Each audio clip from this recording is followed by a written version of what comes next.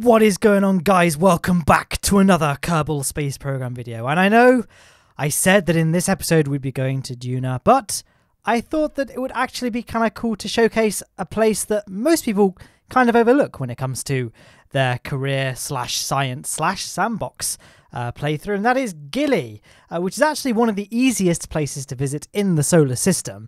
And it's a really good beginner destination for doing an interplanetary voyage, for reasons that I will cover in this video. But I guess I better talk about the build whilst it's happening on screen. Pretty standard upper stage at this point. We've got the cockpit that we've been using in all of our rockets so far, a heat shield with full ablator, because you may end up coming in at pretty high speeds because we're coming from interplanetary space. I've also added some batteries, solar panels, and crucially, that communitron just there, because we're going all the way to Eve, and we're going to be taking Bob Kerman again so he can restore the Mystery Goo and Science Junius experiment units. And so we want to be able to create maneuver nodes whilst we're out in deep space. So we need to be able to remain in contact with the tracking station. So that communitron, it's a really hard word for me to say for some reason. That communitron will be able to keep us in contact with the Kerbal Space Center at all times. Other than that, the lower stage is pretty simple, really. You know, we've got the main engine being the swivel engine, flanked by two Reliant engine side boosters, which you can see there. And we're going to connect them via a fuel line to the central core, so the central core remains fully fueled by the time it comes to detaching those side boosters. And that's pretty much the rocket in a nutshell. I guess in a nutshell is a weird choice of words, but go with me.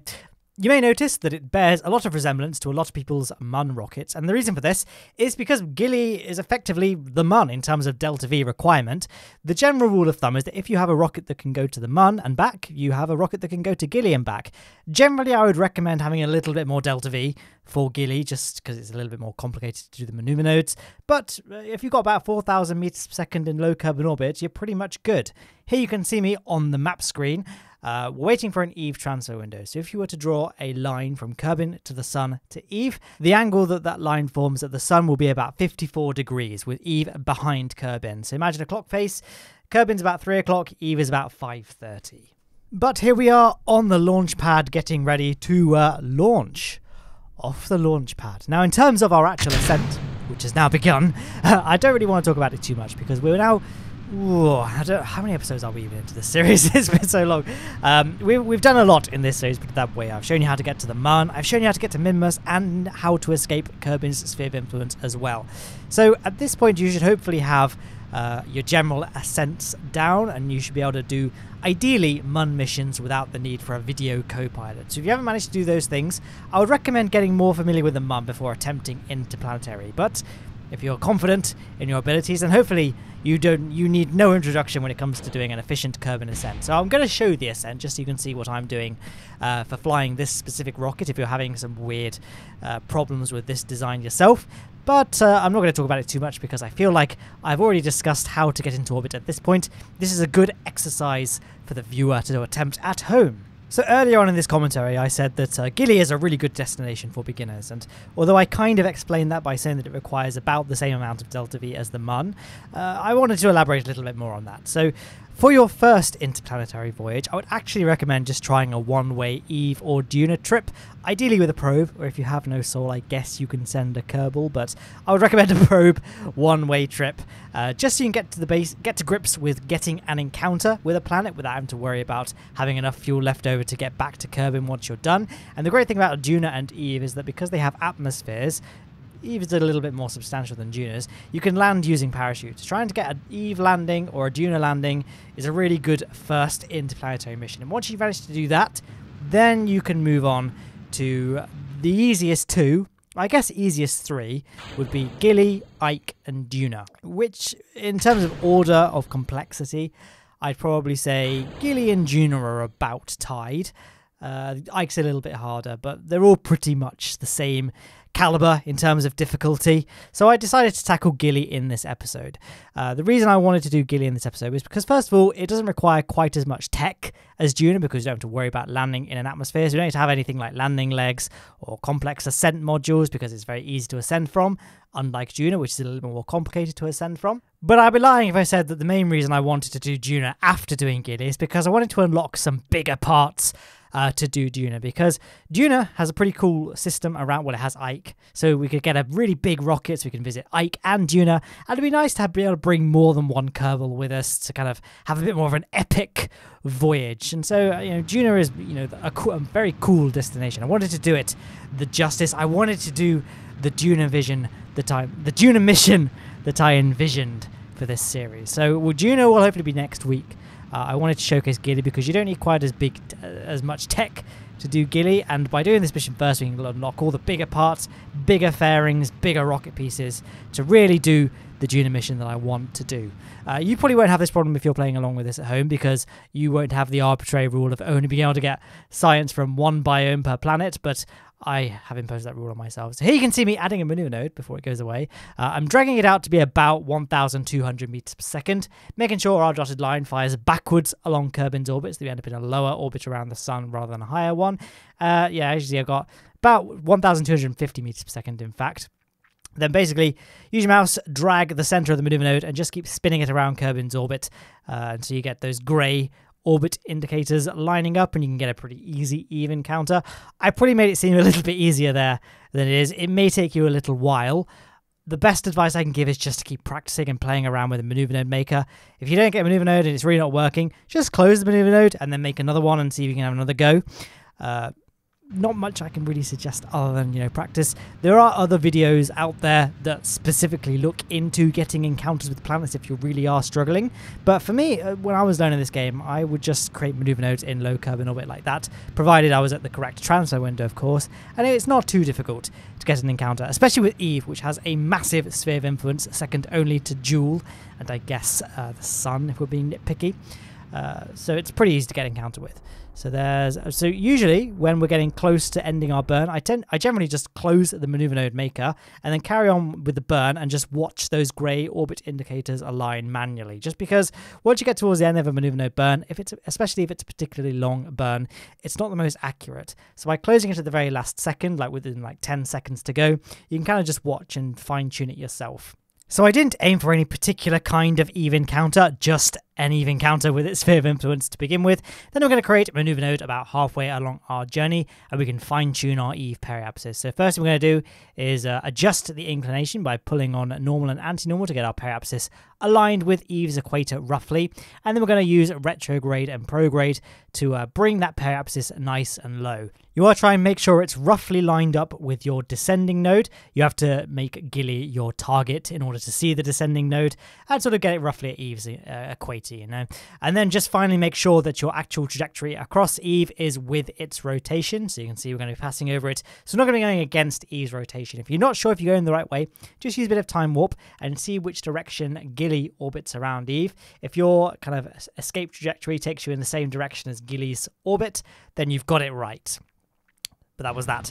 So we're going to just initiate our burn. I did actually overshoot it a little bit, but it's fine. We can just watch that go. Not much more to comment on, really. I feel like I always end up missing the footage I need to talk about, so I end up talking really fast, and then by the time I've caught up, I have nothing left to say, and I just end up staring at the screen in silence.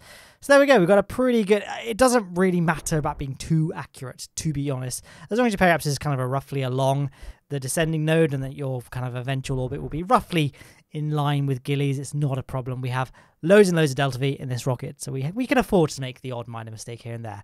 Now, the next thing we're going to do, Eve is a very deadly place to aero capture at, so we're not going to risk aero capturing. I'm just going to create a maneuver node at our Eve periapsis, just make it so you're just capturing. So very, very elliptical. You want to make it so your apoapsis just appears, and no more than that. You don't need to burn any more than that. So that's the next step in this mission, so we can go ahead and time warp our way down and get to it.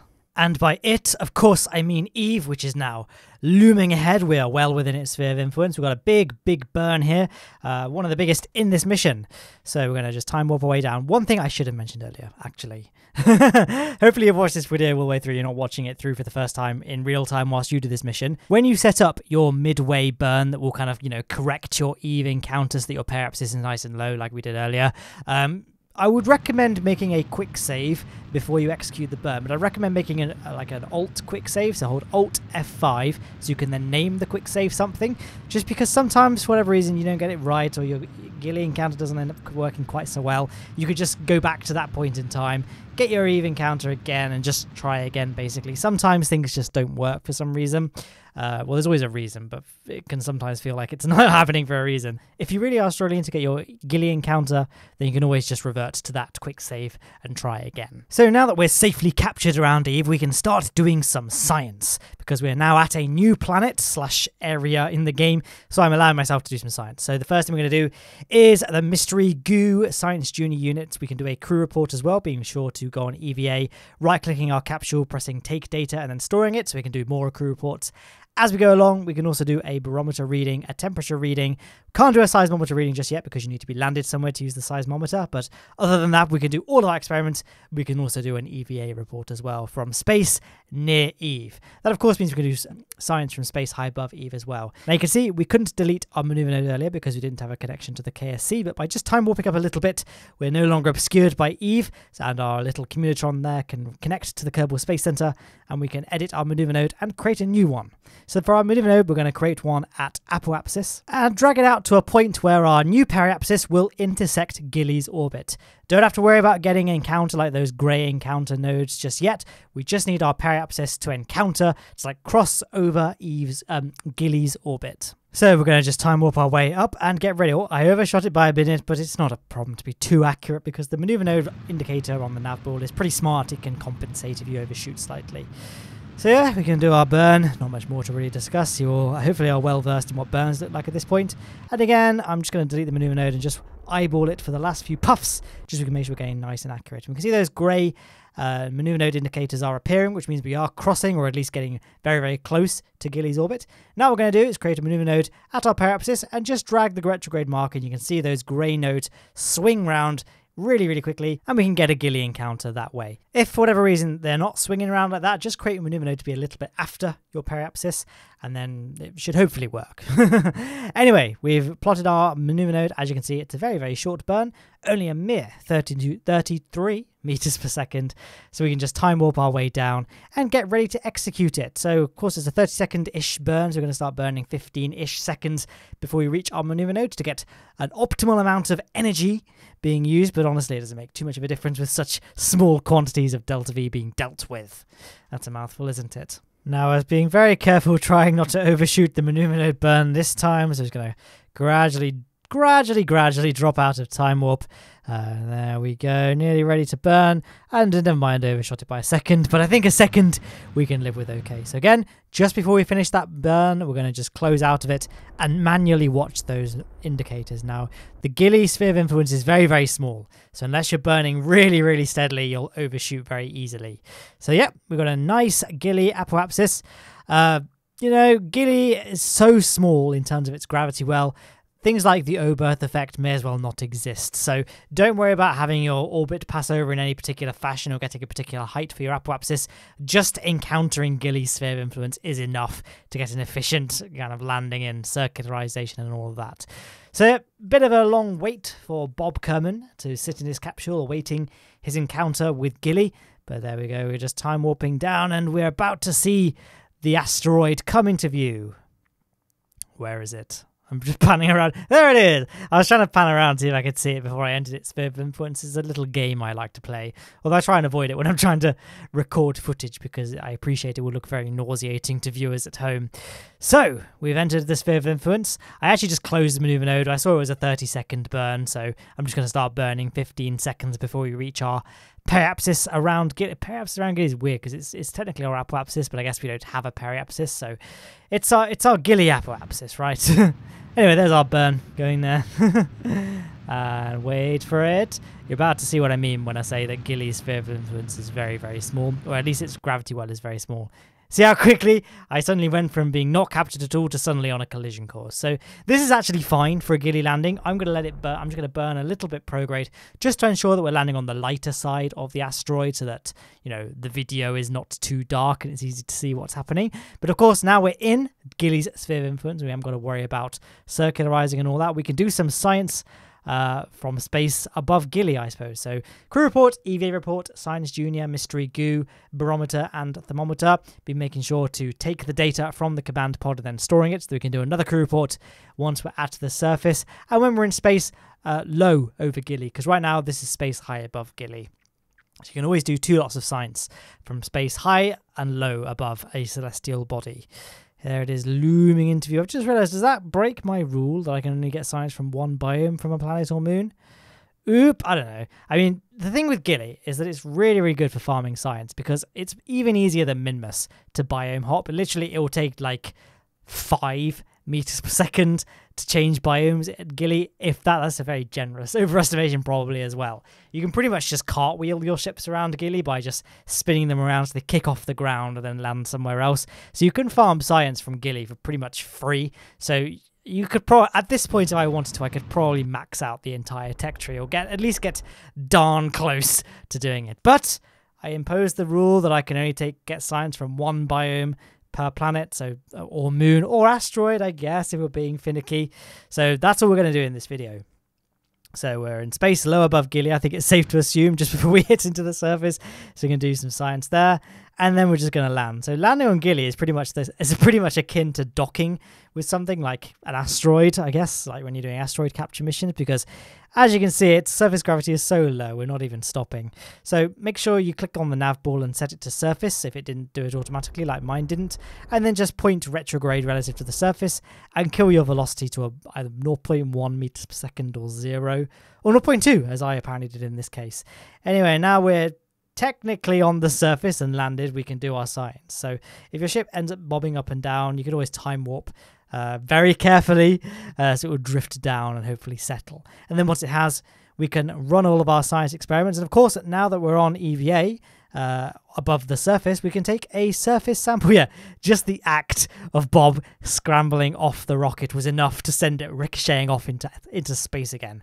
I'm pretty sure he could catch it though at that blazing speed. So yep, always good to plant a flag and label the biome that you're in. So if you come back in the future, you know to avoid that biome if you want to maximize the amount of science that you want to get. But I think everything we need to do on the surface is done. We need not let this video drag on longer than it needs to, so we can get ready to get Bob back to Kerbin. And getting back to Kerbin is fairly interesting. I guess not interesting, but it's not always the most intuitive path for people that are not that experienced at the game. So I hope you guys are looking forward to that. Anyway, there's all our science scrolling through. So we're going to get lots and lots and lots of science from this. So we can get lots and lots of big parts to do a nice big June emission. So I'm going into a 90-degree vector here. I'm burning along the 90-degree vector. I don't really know why, because again, it doesn't really matter with Gilly, because it's so small. You don't have to worry about being efficient at all. So just going for a nice high apoapsis. I had this idea that I was going to circularize. I sounded like a bit like a seal then, didn't I? I was going to circularize around Gilly and then just decided I don't know why I did that. So I circularized around Gilly very quickly. And then I said, yeah, you know what, let's just go. We could just go leave. We could leave this terrible place and never return. So we get ourselves into an Eve orbit and get ready to plan our escape back to Kerbin. We have just over 900 meters per second, so more than enough to get back to Kerbin. Oh, what a beautiful shot. I might turn off the UI and get a little screenshot for my wallpapers album. Look at that. Beautiful. Mwah.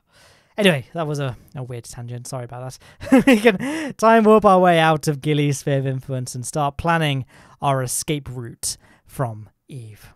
So we're out of the trees, but not out of the woods just yet. We've got out of Gilly's sphere of influence, but now we need to think about getting back to Kerbin. So Kerbin's actually in a pretty good spot for us to get straight back there. So first of all, I'm going to just time warp so that we're not obscured by Eve. In fact, no, that wasn't the problem. I had left my antenna retracted. It's a good idea to retract that antenna when you do your Gilly landing, just in case your rocket rolls and ends up breaking the dish. I'm going to show this as an example of how not to get back to Kerbin. We're going to create a maneuver node at our periapsis, I beg your pardon, which is the most efficient place to burn. And it's going to cost us about, I'm not getting a perfect encounter there, but it's going to be about 950 meters per second to get a Kerbin encounter. This is not the way to do it, though. I'm now going to show you the correct way. We're actually going to burn retrograde to lower our Eve orbit. So in theory, we're burning completely the wrong direction now. This is like a very counterintuitive maneuver. But by doing it this way, we'll be performing our escape burn far, far closer to Eve's surface. And the Oberth effect states that the closer you are to the surface of a planet, the more efficient your burners are, at least when it comes to prograde and retrograde burns, which are the kind of burns that we're concerned about for this maneuver. So it's going to be, let's be generous. We're going to round that up to 200 meters per second for our burn to actually lower our orbit around Eve. There goes the maneuver now. Now I'm going to aim for I usually aim for about 150 around Eve. So there it goes. So, I'm getting adventurous. 120,000 meters is hereabouts. So yeah, as long as it's kind of above 100k, you're probably going to be fine. And then I haven't actually yet done science from space high above Eve, so we can quickly do that before we embark on the next stage. So remember that, 200 meters per second so far. Obviously, to not do it this way would have been about 1,000 meters per second. So we're down 200 so far, 800 remain to match the other method of getting back to Kerbin. So we're going to create a maneuver node here, drag it out, and then we can just get our way to a Kerbin encounter. So that's not a very efficient Kerbin encounter. If your fuel reserves are not as plentiful as mine, you can use something like Kerbal Alarm Clock or Transfer Window Planner to get a more efficient encounter with Kerbin. But as you can see, we've got enough to get a Kerbin encounter from here, and it's only 309 meters per second. So 300, let's say 310 for argument's sake, 310, 410, 510 meters per second. And we're actually getting an encounter with Kerbin's sphere of influence, which we weren't doing with the 950 meters per second burn. So by doing it this way, we've saved almost we've almost saved half a kilometer of delta V. So although it seems counterintuitive at first, this is the power. You guys get to see it firsthand. The power of the Oberth effect isn't science. Great. And then very slowly doing our burn. There it is. Our Kerbin periapsis materializes. Now it's going to be a very trivial amount of fuel to get that aligned, so that we're actually going to be entering Kerbin's atmosphere. This isn't an SST or anything. We only need to capture the command module itself. We have 200 units of ablator, which is more than enough for what we need, probably double what we need. So I'm not going to be worried about doing a capture burn at Kerbin. So we're going to create a maneuver node at a relatively high point in our orbit around the sun to save on as much fuel as possible. Generally, the further away from the heaviest object in your orbit, so in this case the sun, the cheaper normal and anti-normal burns will be. And there we go. I'm going for you don't need to get your periapsis perfect, just kind of close to Kerbin's surface. We can do our radial in burn once we've entered the planet's sphere of influence to get our final approach sorted out. So yep, only 20 meters per second. So I hope this is a good showcase of the power of the Oberth effect. Okay, I'm going to stop saying that now. So yeah, I mean, our mission is approaching its end. I hope this was an informative video because, like I say, Gilly is a pretty underrated destination and it's a perfect place for people to get to grips with interplanetary missions, or even when you want to do your first interplanetary missions with a very limited tech tree. This is actually a kind of recreation, I guess, of one of my very, very, very first commentary videos I ever made in Kerbal Space Program back in the prehistoric age of 2016 when I first started doing commentaries like as the main kind of video.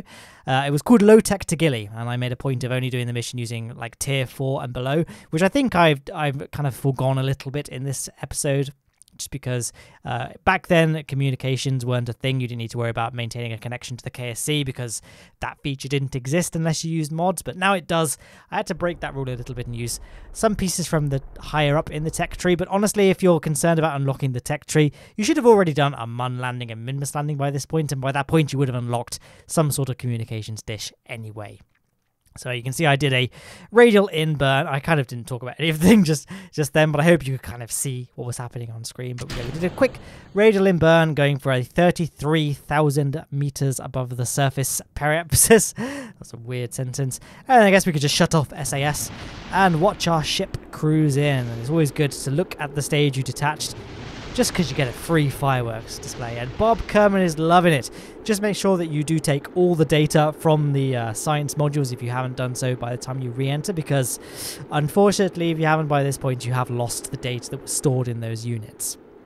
So I'm just going to speed up the footage just now and we can coast our way down and prepare to land. And you know, we got a parachute. Landing on Kerbin's pretty easy. Hope you would. You should probably know that by this point that you could land on Kerbin with parachutes.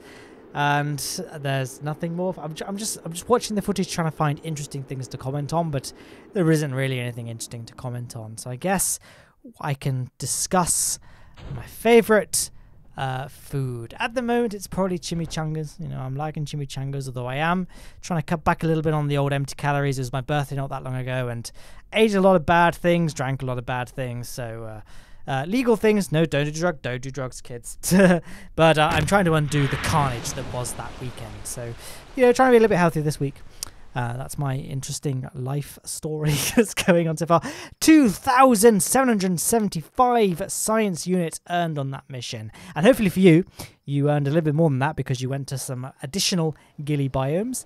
But I didn't, so I guess I can't talk about the hypothetical size that you might have earned. So it's time to open up the tech tree and see what we can unlock. So basically everything in this column just here we're going to unlock except some of the aerodynamic pieces because we don't need them. You can see I spent a little bit of time pondering what all the units I would be unlocking. I wanted to try and unlock the Gravioli. That was kind of the key thing I wanted to unlock, which is one of the last science modules we need to unlock at this stage in our mission to unlock the whole tech tree. So we're going to unlock the scanning tech and advanced science tech nodes on the tech tree.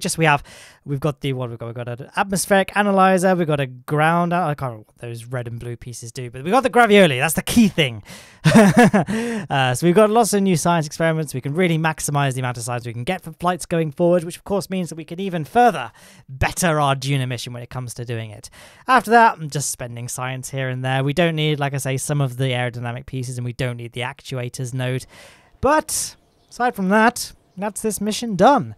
So I hope you enjoyed it, guys, and I hope you enjoy the next mission when we get round to doing it. On screen, there are some links to the full Lowne Aerospace playlist on the left and a video chosen for you by YouTube's recommendation algorithm on the right. There is also a link to subscribe and check out the Patreon if you would like to.